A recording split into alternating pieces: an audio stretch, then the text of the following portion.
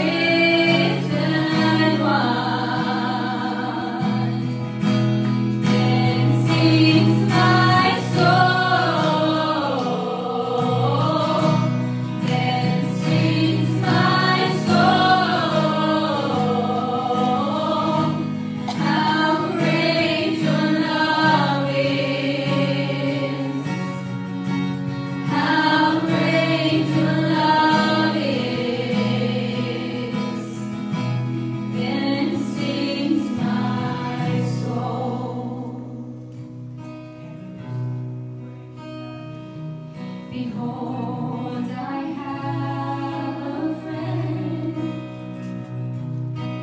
Spirit breathing Holy Fire, my ever-present cloud, speaking truth when I can't find it.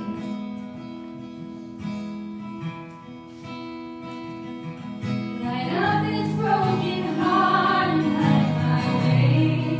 My time on earth is done.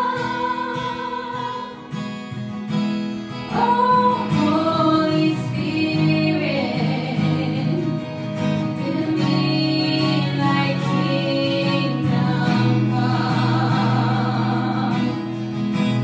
Oh, Holy Spirit, let your work in me be done. Then sings my soul. Then sings my soul. How great your love is. How great your love is. Then sings my soul.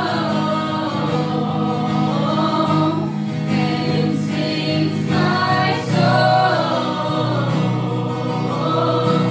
How great your love is. How great your love is. Then sings my soul, my God, He who was and is to come, prepare the way until my time on earth is done. Watch as the clouds you rise and low, lift up the sound as He makes our praises known. Behold the Lord, our God will lead us home.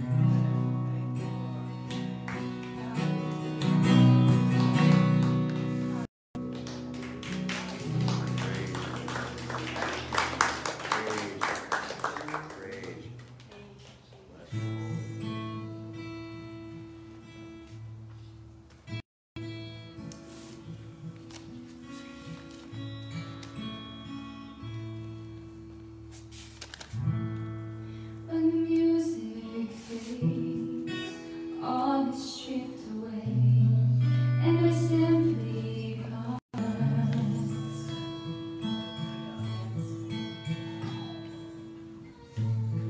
King of endless words, no one could express how much you deserve. Though we can pour, all I have is yours, every single breath. How bring you more than a song, for a song in itself is not what you have required. You search much deeper within, through the way things are. I'm coming back to the heart of worship.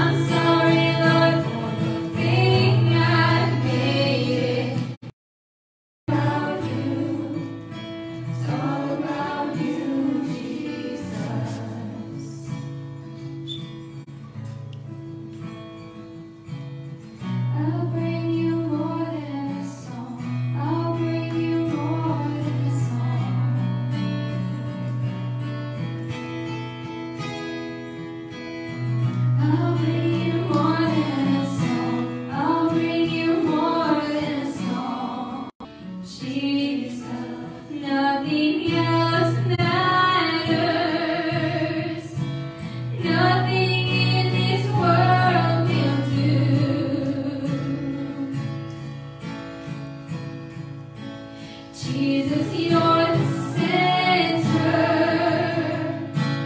Everything revolves around Jesus, you.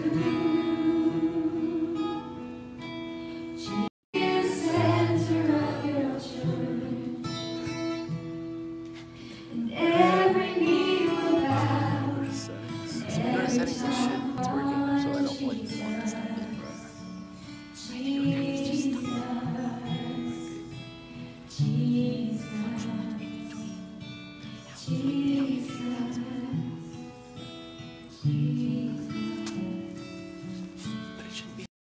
In this awesome creation with each other who we haven't seen in so long. Yeah, I think so. So welcome.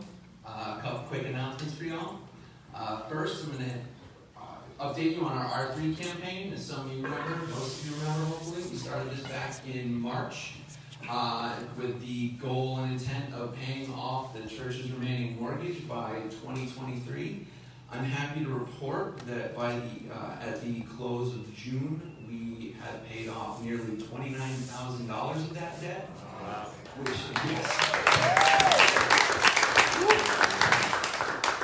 that accounts for March 18% of the remaining balance. So that's fantastic. It's amazing. Thank you all who have been contributing and giving towards this. Please continue to. This is a mission we want to see through, and we are on an excellent track to make that happen. Next, we have next Sunday, the 26th at noon, we have our annual business meeting. This will be all done via Zoom. So all voting members of the church will be emailed a link to this Zoom meeting. If you're not sure whether or not you have your up-to-date email address, please contact the church office so that we can take care of that for you so that you can join us in that meeting. Getting back to giving, now that we're all, on the property and whatnot, we do have a basket set up in the back for any of you who brought your gifts today. And obviously all the online options are still available, whether it's text to give, bill pay through your bank, or what is it, credit card giving. You've heard it 100 times at this point. But if you want some help getting that set up, feel free to contact the church office for that as well. So, praise and prayer under the, what is it, 6:30? 6. So we're still, I know we're reading and that's great, but we're still going to do that praise and prayer under the pavilion, 6 o'clock tonight. I don't think there's rain in the forecast, but definitely keep your eye on our social media to make sure that we don't have to cancel for any reason. So without further ado, I'd like to pray for the offering, and let's get started, because I'm chomping at the bit to see what this stranger has to say.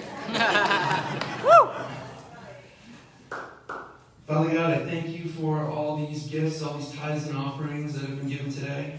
I pray that you bless them and multiply them so that we can continue to operate and move your mission of the gospel forward, Father. I thank you for all who have been giving and those who have been faithful in this way, and I pray that you bless them as well in their faithfulness tenfold, Father. Now, I pray for Pastor as he takes an unfamiliar position that he has been for this morning. I pray that you will bless the words that he has to speak, and I'm sure he's not going to miss a beat. Thank you for him. Thank you for the rest that you provided for him, and thank you for pouring into him for that entire time. I cannot wait, and I'm sure I speak for all of us, to hear the fruits of that restful labor, Father.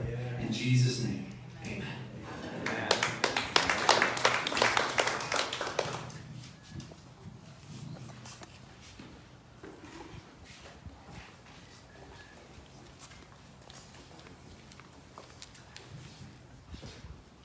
All sanitized. Praise the Lord. So good to see everybody. And I can't think of us in 36 years of pastoring here, and then the 2 years in New Milford. It's 38 years. I can't think of any time where I wasn't in a pulpit for more than 3 weeks. Even when we've gone on vacation, I would usually find somewhere to go to church, and if someone knew I was in the area would invite me then to speak, and I would accept. And so I can't really think of any time, really. This is the first time in my life to go more than 3 weeks without preaching. So I'm very excited to be here this morning. I hope you've got some time. I'm not going to take too much time, but because what I have to share, I think is going to take a little while to spill out. But I do want to, at this time, thank our church families, all of you, for really just accepting and permitting and releasing Dale and I to go on this sabbatical. It was just a truly rewarding time for us as a couple in our marriage, to connect with our family down south where we came from. So I really want to thank you as a church for that. I want to thank the ministry teams this morning, our care team especially, who I know has been reaching out in prayer and following up with so many of you who maybe had a health need or maybe something else was required, and they called and they made you aware that you were being cared for and looked after. I do want to thank our care team for that. And I want to thank our officers and trustees.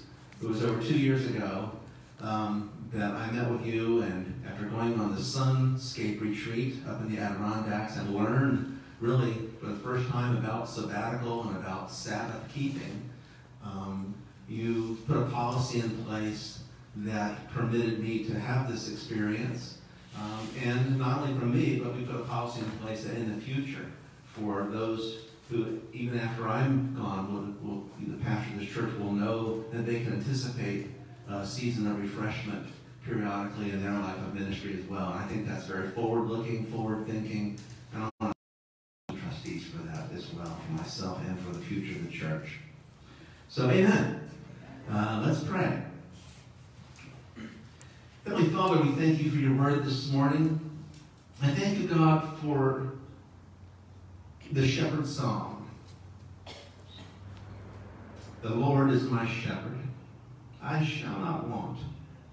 He makes me lie down in green pastures, leads me beside still waters, restores my soul. Lord, I thank you, God, for restoration. I thank you for healing and rebuilding our lives that oftentimes just get worn down with use. Thank you, God, for what you're doing in our church and our church family and all the families that are gathered here today and are watching by phone or by their home computer today. I know, God, you're working. And we know, God, that the church is held together by your word and by your spirit, and certainly by the voice of Christ, who said, I will build my church.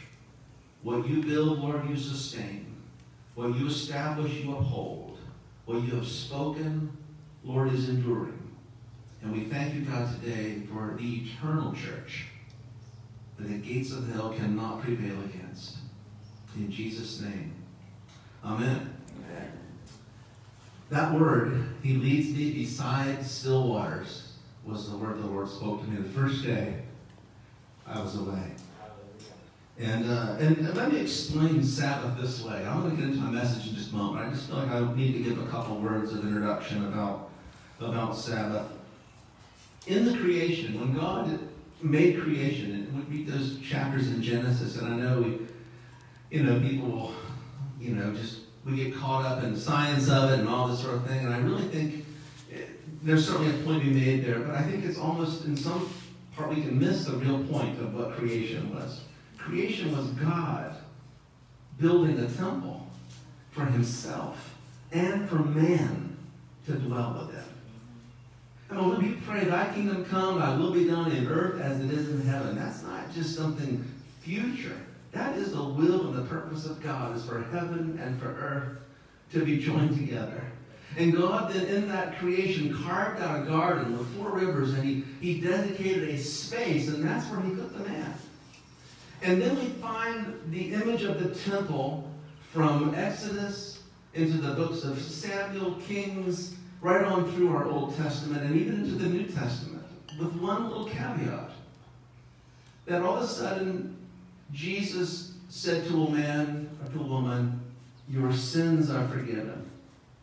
And when Jesus said that, it caught the ear of the Pharisees and Sadducees, because they're thinking, wait a minute, there's only one place sins can be forgiven, and that's in the temple. And what Jesus did was relocated the temple from place to person. And they marveled. How is it he forgives sins? Because God, ultimately, in everything he does, is to reveal to us the person of the Lord Jesus Christ. Now, to follow that with Sabbath, God then carved out one day. Adam, after he had been created, the first day he was in creation, his first day was a day of rest. Man was created on the 6th day. The 7th day, God said he rested, and man rested. First day was rest. And Sabbath is something that we can also find throughout. And of course, Jesus then says, "Come unto me, all ye that are weary and heavy laden, you'll find rest for your souls. I'll give you rest. My yoke is easy, my burden is light." And once again, Jesus takes the Sabbath and locates it from a time to person. From time to person. And every time that we observe Sabbath or observe rest, we too are experiencing the future creation, the future new creation that God has established, and bringing it into our time and saying, "Yes, Lord." And God is saying yes to man. This is for you. The Sabbath is for you. God didn't make man for the Sabbath. He made the Sabbath for man.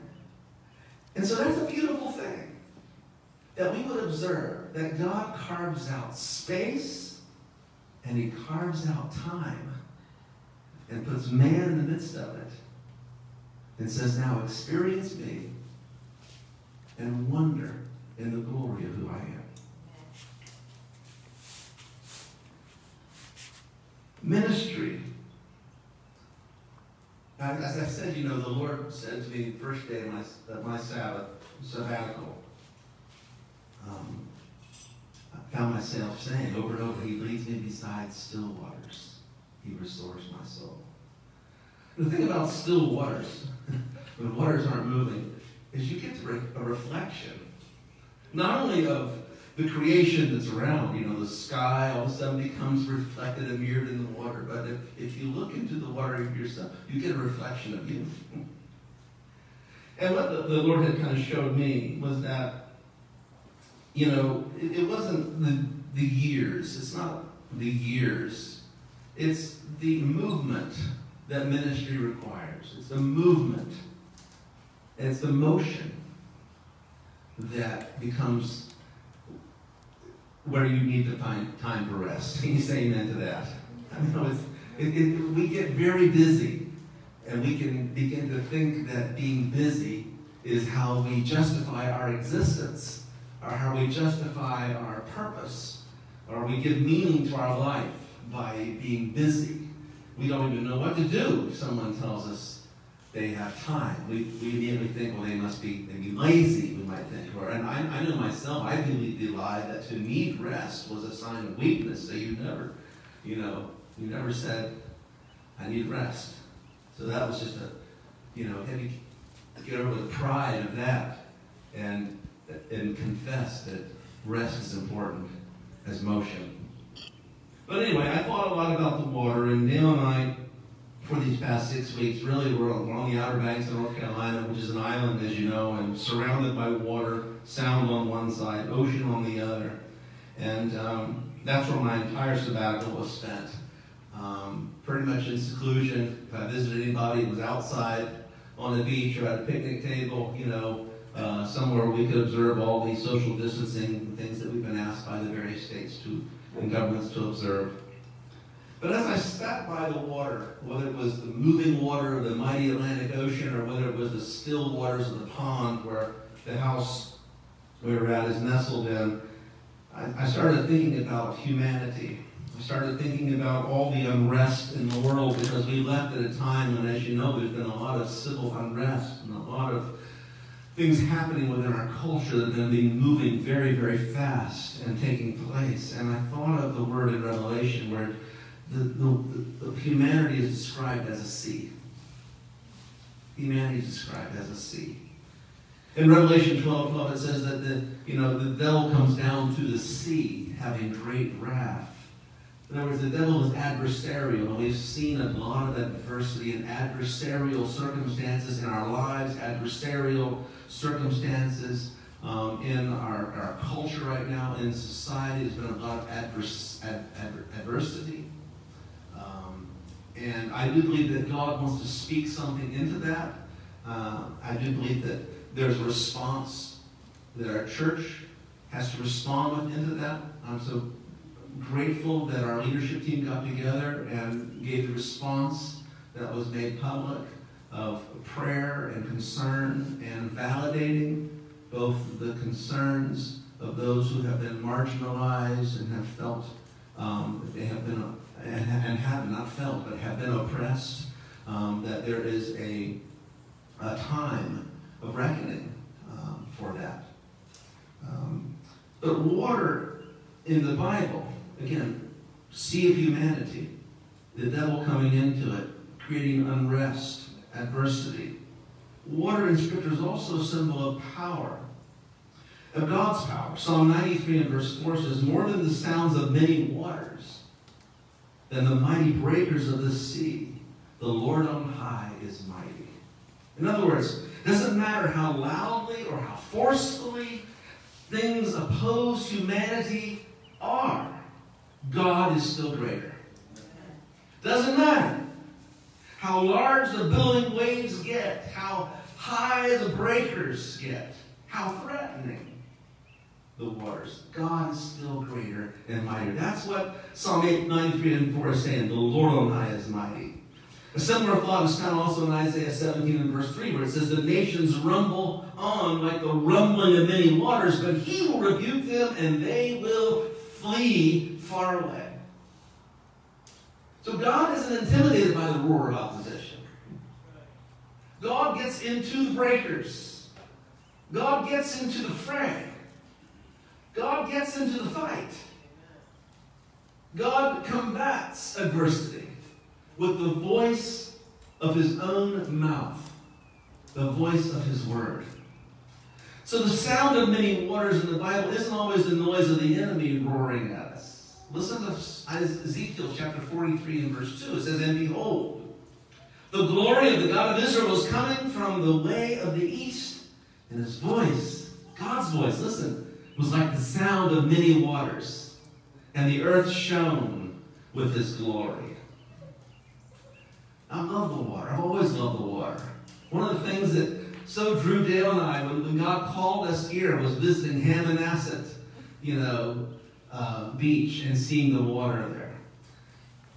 But I would have to tell you that the Long Island Sound is just a little bit smaller than the mighty Atlantic Ocean. And I grew up in the beaches of Virginia Beach, Virginia, where when the waves got big, we went surfing. And I'm happy to tell you that I got some big waves once down the Outer Banks and connected with some old friends, some surfing pals, and were able to get out into those breakers once again and speak so loud that you could not even hear each other talk. But the power of a wave, the power of moving water, the sound of moving water is incredible. I mean, it's overwhelming. Maybe you haven't had that experience. Maybe you sat under a waterfall. You just couldn't resist when the water was falling up. Maybe Kent Falls in New Milford, Connecticut, or maybe someplace else. You just stood under the water. You just let it just pour on your back or on the back of your neck, and you just let it rest there. God says, Ezekiel says, God's voice is like the sound of many waters. In other words, it's forceful. There's a pressure behind it.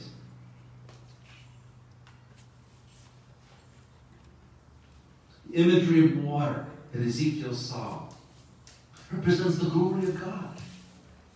The sound of moving water, as I said, can be deafening. But it's not a threatening or intimidating sound. It's a glorious sound. It's God himself who's roaring like the mighty waters. The first time Ezekiel had a vision of God, he was by the river Kebar in Babylon. But now, in this vision, Ezekiel 42, he's not by the river, but he's by the temple, and he sees the water of God coming out of the temple. And that's the sound of the water which he heard. And it was the sound and the glory of the voice of God coming out of the temple that he found to be so deafening, so revealing, so illuminating. And now in Revelation chapter 1 and verse 15. His feet, speaking of Jesus Christ, our Lord and Savior, risen Lord, his feet were like burnished bronze, when it has made to glow in a furnace, and his voice is like the sound of many waters. His voice. Now think about this. Who's speaking? Just as John, who had his head lying on the breast of Jesus in the upper room at the Last Supper. This is the voice that John knew, whom Jesus had called friend. This is the voice of one whom he had heard on the Mount of Transfiguration. This is the voice of the one whom he had heard preach the Sermon on the Mount. But it sounds different now. He doesn't just describe it as the voice of a friend. He describes his voice as the voice of many waters. He's encountering Jesus risen, ascended to glory. And his voice was not that familiar voice of the one who said from the cross, John, behold your mother. And he was given that charge to take care of Mary the rest of her life. But it was the sound of the voice of many waters, a voice that is persuasive, a voice that is power, a voice that is forceful. This is the symbol of the greatness and the glory of the God who has taken us under his wing of protection. He has a voice of many waters.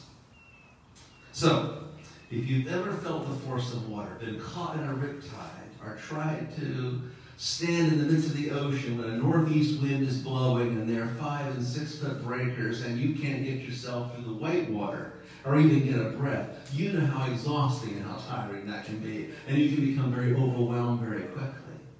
And I'll tell you this, the enemy is seeking to get into our society and to create disruption. He's creating adversarial things, but God is in the midst of the sea that is humanity, and his voice is also as a voice of many waters. And God has something to say in the midst of this crisis, both the pandemic and the societal crisis that we find ourselves in. And I believe that. And those who have ears to hear will hear what the Spirit of the Lord is saying to the church and through the church, because we are the temple of God from which the river of God is now moving through. That is the voice of many waters, and we have to respond. Can you say that? We have to respond. So let's talk about the voice of God this week, next week. And tell you that, first of all, I hope that the voice of the Lord is the most forceful and influential voice in your life right now. That's my prayer for you. As your pastor, as a friend, as a colleague, I pray that the voice of God is the most influential and forceful voice in your lives, capable of moving you, but you have to recognize the power of that voice, like the voice of many waters. The voice of God is not a voice of entertainment. God doesn't speak for entertainment purpose. I know, I've heard voices of entertainers, and you have too. We like comedians. We all like comedians. Entertainers. In fact, I think it was Charles Hayden Spurgeon who said, I fear the day will soon come when instead of having pastors shepherding sheep, we'll have entertainers speaking to goats. I pray that day, we never see that day. But God has called the church to have a voice. Abraham is such a man early on in the Bible that heard the voice of God. The voice of God called him out of Ur, modern Babylon today, out of the land of the Chaldees, where he would now go and father a nation. The word came to him. It was forceful enough that Abraham packed up his family, packed up his father, took Lot, his nephew, with him, and they journeyed, not knowing where they were going to go. They were just going to be heading west, across the Euphrates, over 1,200 miles of sand and wilderness, into the land that we now know. He would experience hearing God's promise to him at a promise of a son. That God would father through him a nation and give him a son even in his old age. And then God would make a covenant with Abraham that would extend to all of humanity. Descendants, God said, will be as numerous as the stars of the heaven. In other words, you're going to have spiritual sons and daughters, the heavens, and sands of the seashore. You're going to have natural sons and daughters as well. It was a persuasive voice. And though throughout his life, Abraham would experience the powerful, persuasive voice of God coming to him in many different ways. And so God can speak to us, how many know, as forcefully as the voice of many waters, and he can also speak to us beside the still waters and restore our souls. Have you known the voice of God to speak to you like the breakers of the sea, forcefully, persuasively, but also known the voice of God to speak to you like the quiet, still pools? The pond where I was, where we were staying, must have had 100 turtles in it. Turtles the size of dinner plates. Do you know how slow life has to get to where your daily entertainment is watching turtles? Things have to really slow down quite a bit. Dale, come quickly. Oh, never mind. Take your time. It's not going to happen fast. This is how God speaks to us. That's kind of the paradox of living the Christian life, isn't it? The hearing God speak in forceful, powerful, moving ways that uproot a man out of a country. And then hearing God speak in ways that bring comfort and restoration to soul and life. Like the still pools where there can be reflection and communion. Turn to Genesis chapter 22. And let's read verses 1 to 14. It came about after these things that God tested Abraham and said to him, Abraham. And he said, Here I am. And he said, Take now your son, your only son whom you love, Isaac, and go to the land of Moriah. Offer him there as a burnt offering on one of the mountains which I will tell you. So Abraham rose early in the morning, saddled his donkey, took 2 of his young men with him, and Isaac his son. He split wood for the burnt offering, arose and went to the place of which God had told him. And on the 3rd day Abraham raised his eyes and saw the place from a distance. And Abraham said to his young men, Stay here with the donkey. I and the lad will go over there, and we will worship and return to you. We all know the story very well, and it's another time when God spoke to Abraham. And I would say it was the persuasive voice of God. A voice that maybe came across forceful, because this is the voice of tests. We can all remember back in our high school days or elementary school days when the teacher announced a test. Her voice changed. All right, put your books away. It's time for a test. What? No warning. And we would quickly ask, is it an open book test? Can we use our notes? We would panic about the tests. Well, God says, after these things, God tested Abraham. This is not a test. When you were in school, the test was about information. How much did you learn? Did you read the previous chapters? Did you study the appropriate material? This is not a test where God's trying to simply acquire information. This is a test for Abraham about whether or not he has learned what kind of God is.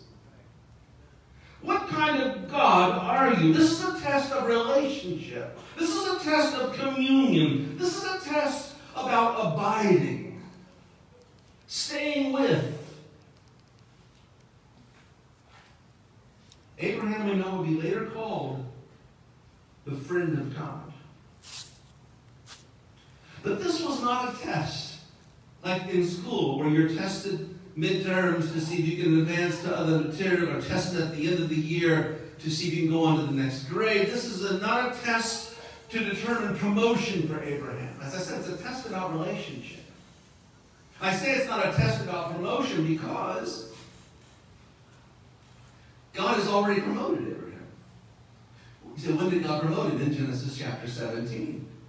When God said, Abraham, I'm changing your name from Abram to Abraham, father of many nations. That's promotion. And this is before Abraham had done anything, before he had been tested in this test. How many know that is the goodness of our God? That's what grace is. God giving us what we don't deserve. God promoting us before we got approved. Because God, we already stand in God's approval and acceptance and love and endearment. That's what grace is. Unmerited favor. God so loved the world, He gave. Gave. Gift.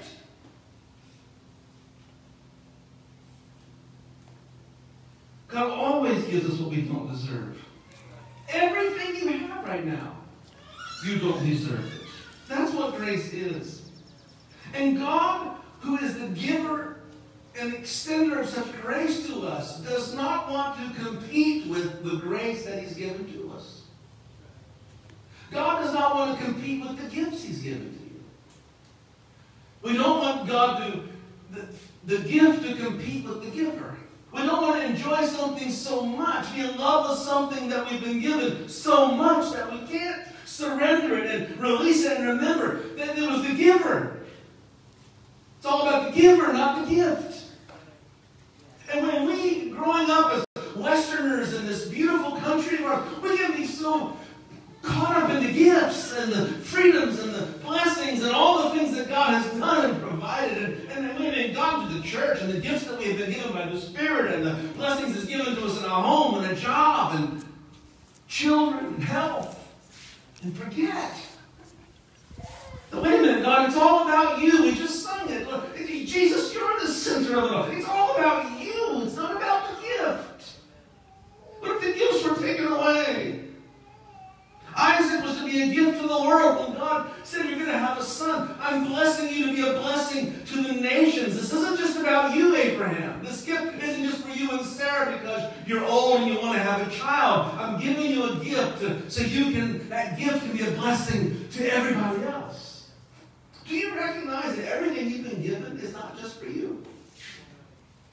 Whatever gift you've been given is not just for your own personal self to consume. Everything God has given, your home, your talent, your job, is for His use. And it can be, let me remind you, be recalled at any moment. And we've suddenly become aware of how quickly life can change, how quickly it can just turn upside down, and we can be meeting like this on a Sunday morning instead of the air-conditioned sanctuary. Or we have to connect with people online, or we have to depend upon resources for means of income to be able to be sustained. Whatever He's given you, it's to be a blessing to others. So if God asks for something that He's given to you, you have to let it go. That's what this is about, Abraham. I'm not going to compete with the gift. Do you recognize who the giver is? So when God calls Abraham, here's this now.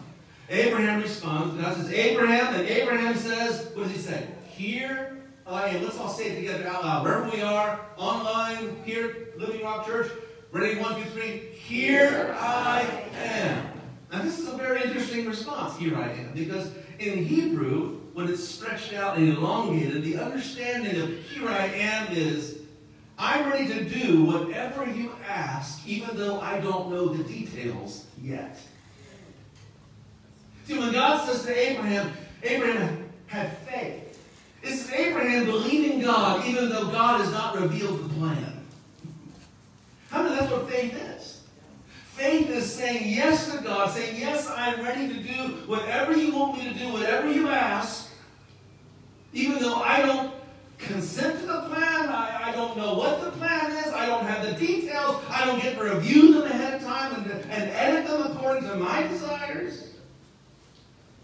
I'm listening, Lord. with the intention of doing whatever it is you want. Can you and I obey God that way? Without knowing the details? Because we like to know stuff. We like to know stuff. This is what's made Facebook a giant in our culture today, social media, because we like to know stuff. And we like to know stuff not only about stuff, we like to know stuff about other people too. Can we obey God? Faith is trusting and knowing the person with whom you're speaking with, not the details. Faith is trusting and knowing the person with whom you're speaking, not in the details. Faith is the substance of something hoped for, the evidence unseen, the writer of Hebrews says. And too many times we want the evidence that something's going to work out before we join in, sign up. I want to know this is going to work. I want to know how this turns out. I want to know what you're doing, why you're doing what you're doing.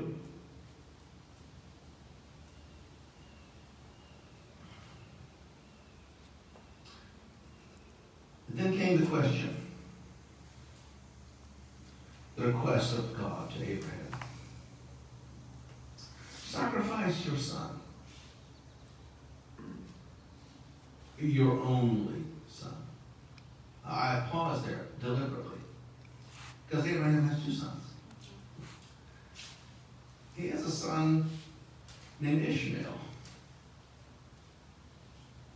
And this son was the result of a carefully contrived plan. A plan to try to fulfill what God was saying about having a child in old age. Well, you know, we've got this law here, this custom that says, you know, you can go into your handmaiden, and Sarah gave her handmaiden to Abraham, and they had this child Ishmael. But God was not interested in the child that had been produced or manufactured. God was interested in the child that had been promised. How many there is a difference between the produced and the promised? So God is specific. Take your son, your only son. I'm talking about the one that you love. Because when God asks for something, sometimes we reach for that which we can do without.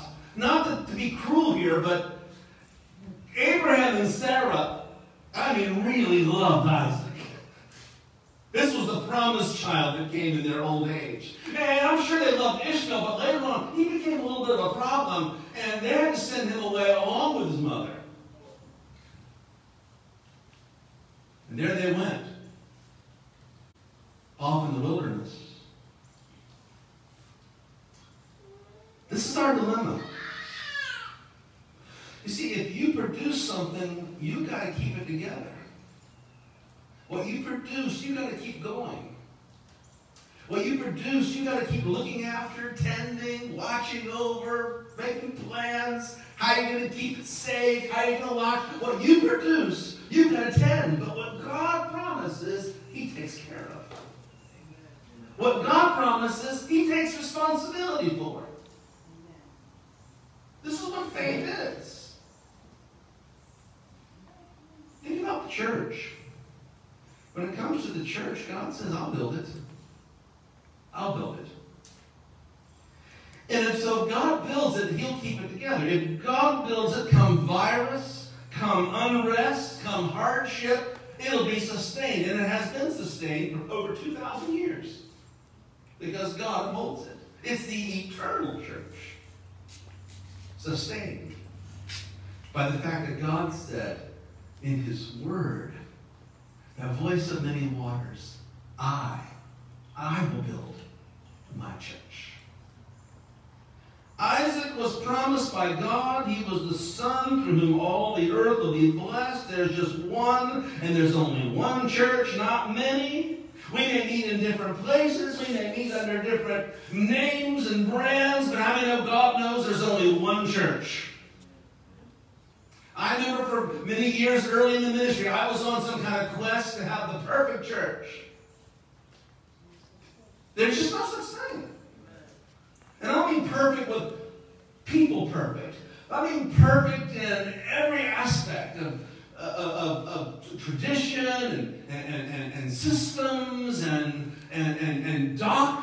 listen, because people are still fighting today over whether, over the supralapsarianism and infralapsarianism. You can look that up if you want. Still fighting about those two things. Or Calvinism and Arminianism, still fighting about those things today.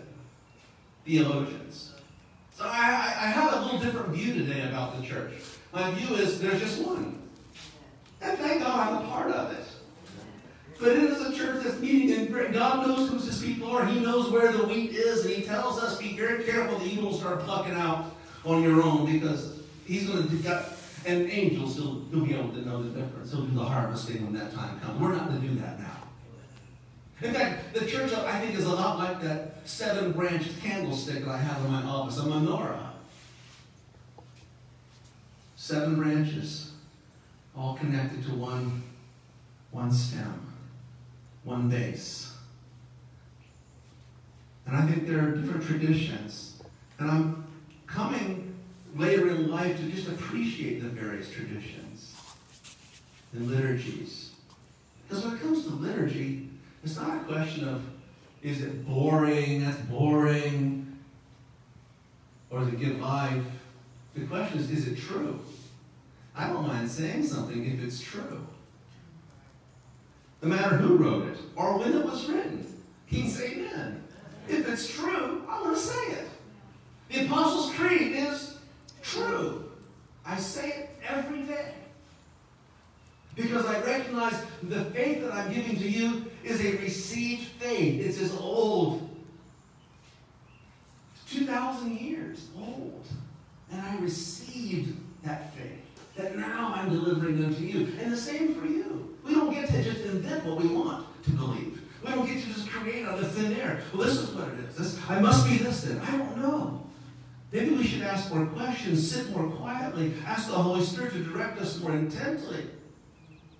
Learn more about the ways of God.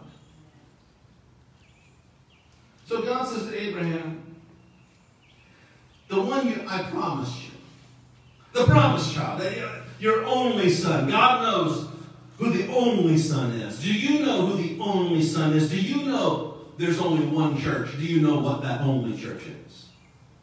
How to recognize it.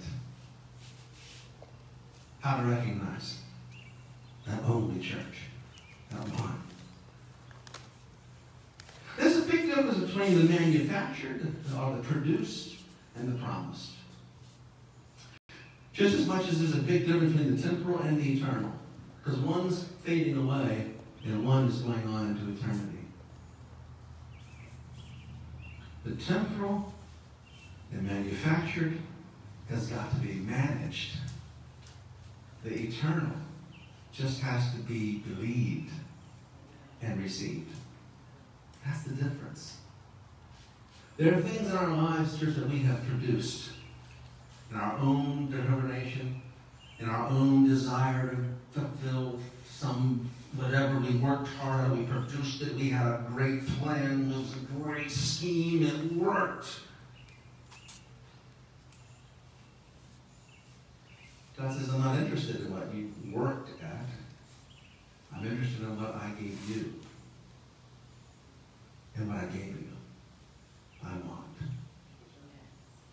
What I gave you, I want.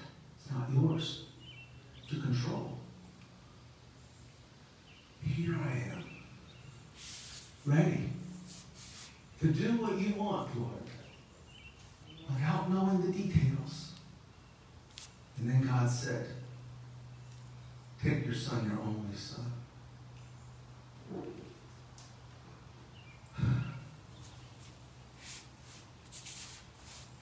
Not the one you can do without, Abraham, the one you love. The test comes when you have to give what you love. And some of us are loving the things that God has given us and holding on to tightly, and that is the test. Thou shalt love the Lord thy God with all your heart, all your mind, all your soul, all your strength. Can we be led by the voice of God and the faith of God in such a way that the Lord will actually redirect our loves? What kind of God is asking Abraham? Or better, let's ask the question this way. What God is asking Abraham to do something that pagans do? I mean, I don't know, even early on as a Christian young man, this text used to bother me. I thought of all kinds of ways of going around it. Well, surely God not asking Abraham to kill his son. I mean, there was at one time, years ago on Long Island, a woman who actually did take the life of her child. And again, using scripture like this to justify. Or another woman I read about one time who took the life of her 2 children. So much worried that they were going to go to hell, she figured better to kill them now while they're young so that they won't have to be worried about going to hell because all babies go to heaven, and she took the life drowning in the bathtub. This is crazy. This is lunacy.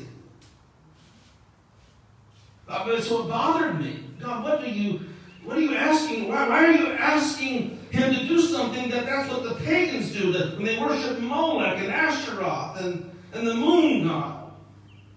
Offering children as a sacrifice is something the pagans do to appease an angry deity. When the crops aren't harvested, we got to sacrifice something so that God will shine favor us and send the rain so we can have our harvest. We got to appease this angry God. Is God like that? Are you like other gods? Is that what you want, to be appeased? See, without a revelation of who God, if I said this is a test about relationship, it's about communion, it's about abiding, is because without a revelation of God from God, we're all going to create a God in our own making. We will invent one of our own image, and he'll be like us. So if we're a resentful person and bitter, we can create an angry, bitter, resentful God. And then we think that he has to behave that way, because that's how we understand it. If we're selfishly controlling, we make God that way. In your Bible, here it is. I can't take it out of the Bible. It's in there. God's asking Abraham to do something that we look back on and we say, well, God would really never ask somebody to do that. But I can't say that. That's what I said in my youth. Well, God really never really asked him. But no, that's not what it says. It says he really did ask him. And this story continues right up until the moment when Abraham has a dagger over his naked son's chest, about ready to plunge that knife through that cavity, when God calls out again. It says, Abraham! This time twice. Abraham calls out to him twice. Don't touch. Don't harm the child. Don't harm the child. Let me just stop here for a second, and then I want to close. Even though the instructions don't sound like God, would you be able to listen still, recognizing that it was his voice? Can I say that again? Even if the instructions don't sound like God, can you continue to listen and recognize that it indeed is his voice? Abraham did that. It still sounds like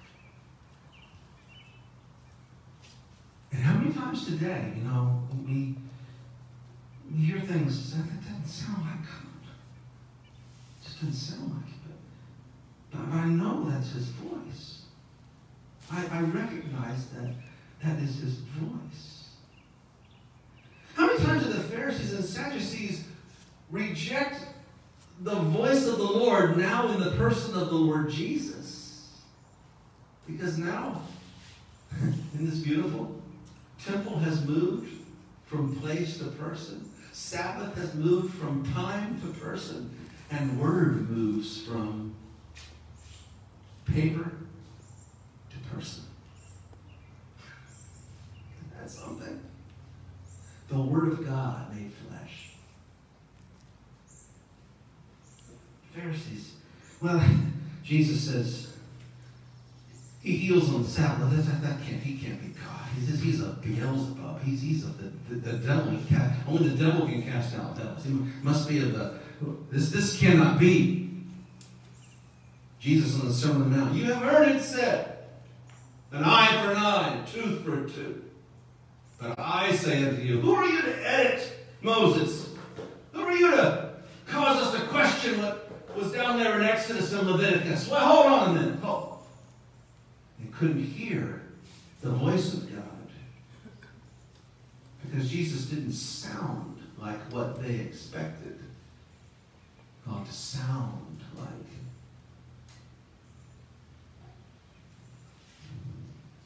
Be careful when we judge someone saying, God would never ask them to do that.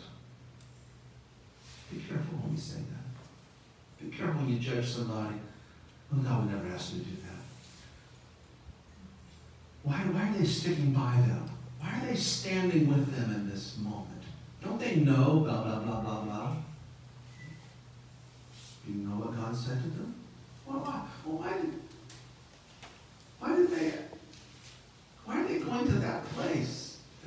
God would never ask them, oh, never ask me to go to that place. Be careful what you say God will never do. Be careful judging what you say God will never ask someone to do. Because here we've got it right in the black and white in our Bibles. That's Abraham. Sacrifice your son. That sounds like what pagans do. God, I sure hope you're not like that. Yeah, I know you want your promise back, but the writer of Hebrews gives us some really important information.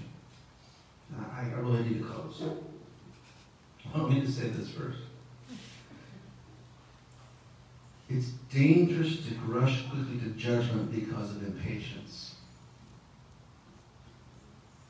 Because we all want this neat, tidy little package. I want to say this down. I hope you write this down in bold letters. Listening to God, especially in the midst of the times in which we now find ourselves living, can be a little messy. Listening to God can get messy. You have to keep listening. And after a while, you start learning God's ways. You know what he means by what he says, not just what he says. You got to know what God means by what he says, not just what he says. How many went through that childish phase with your kids? I've seen this now with my own grandkids. My daughter will say to our young grandson, Asher, he's moving and she wants him, be still, be still. He'll straighten up. Then she'll give him another command. No, go over there and help your brother. You said be still. I'm sticking with the first command. You said it, didn't you? Yeah, I said it. Well, I'm doing what you said. But now I'm saying something else, but I'm doing what you said. And you know, how many times we do this with God? We think we're in obedience because of something God said, and he did say it. But because we stop listening, we're unable to hear the next command, which is moving us from our position of what he said to what he's saying. It's relationship that brings you into a place where you can hear what God's saying and not just what he said. I can quote Betty Crocker without ever knowing what's in Betty Crocker's cookbook without ever knowing Betty Crocker. I can quote Julia Childs, what she's got written in her recipe books without ever knowing Julia Childs. But I can't walk with God and keep his word without abiding in a communion relationship with him. Lest, hear this now, I'm going to pick this up next week with you. Lest Abraham kill the promise that God in reality wants to live. Because Abraham is continuing to listen. Abraham that killed Isaac, that expired. I'm now saying this. Don't harm the child. Now I know that you love me. I know this is about our relationship now. I know this is about you abiding in me. It's about you continuing to listen. It's not about you just taking something I said and running off in your own direction with it. It's about relationship, that you keep listening, You keep hearing what I'm saying. And thank you, Jesus, that when he ascended on high, he sent the Holy Ghost. He said, I'm not just going to leave you with a book. I'm going to leave you with a guide to help you with the book. I'm going to leave you with a guide to help reveal to you everything that I've said so that you'll understand it. You'll know how to apply it. You'll know what to do with it.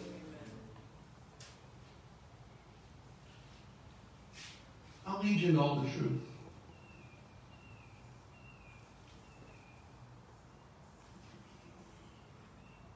Once Abraham gets near the mountain, he turns to his companions, young men that have been traveling with him, donkey.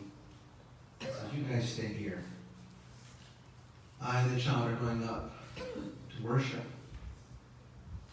and we will come back. And I asked the Lord, God, but why did Abraham tell them to stay there? He said this, some separations are necessary for me to take you where I want to take you. Some of us are still whining and crying about relationships that are no more in our life. But God is saying, listen, where I'm taking you, they may have talked you out of it. What I'm asking you to do, they may have, if they were still journeying with you, would have said, you know what, no, we ain't even part of this. No, sir. Oh, no. I ain't carrying down some dead child. The writer of Hebrews gives us some insight. It says that Abraham believed that even if he had killed his son, that God would have raised him back to life. How many know God is attracted to that kind of faith? He's attracted to a man that says, God, can you do this? I mean, I've never seen a resurrection before. I don't think Abraham ever did. I think that's probably something he never had more witness to. But the Bible tells us that he kind of had an inkling that maybe this God that called him out of earth can do things that no other God he'd ever experienced could do. He can maybe raise us from the dead. Yeah, I am the lad. After we go and worship, we're coming back. But right now, you stay here. Stop crying about people that are no longer in your life. Those separations may have been very necessary, important part of where God is bringing you to a place of testing. And they weren't going to be good for you on the mountain. Because by the way, on the mountain, Abraham got a revelation. After God said, don't harm the child, he looked, and there was a ram caught in the thicket. And God didn't tell Abraham, now go off of that instead. Abraham knew what kind of God he is. He doesn't want to take the life of a child. He wants a substitution. This is the God who said he will provide himself a sacrifice. This is a God who doesn't need to be appeased, who's some angry deity. He's a God who loves us so much, he offers us a substitute. So man will not die, but man will live. Can you say amen? This is such good news for us. And this is the voice of many waters that God wants going out of the temple today, forcefully, to bring reconciliation and healing and life and a bridge to a better tomorrow. I just happen to believe that while we're here, we'll be working kingdom work. That whatever, Lord, your kingdom come, your will be done on earth as it is in heaven. Okay, this Sabbath thing, we're gonna practice rest. We're gonna be different. We're not gonna work 7 days a week. We're gonna practice the day of rest. Well, we're gonna bring you to the now. What we know is the future, but it's now for us. It's now. Amen. Well, I got more to say, but we don't have the time to say it. Let's pray. Father in heaven, we thank you, Lord. Thank you, God, for your provision in our life. Thank you for your gifts. Thank you for your blessings in our life. Thank you for your goodness, Lord. Voice of many waters. Where we see the sea of humanity turbulent, billowing waves. We see a lot of arguing, a lot of things, Lord, that are frothing and foaming. In the end, we're taking advantage people who are lost.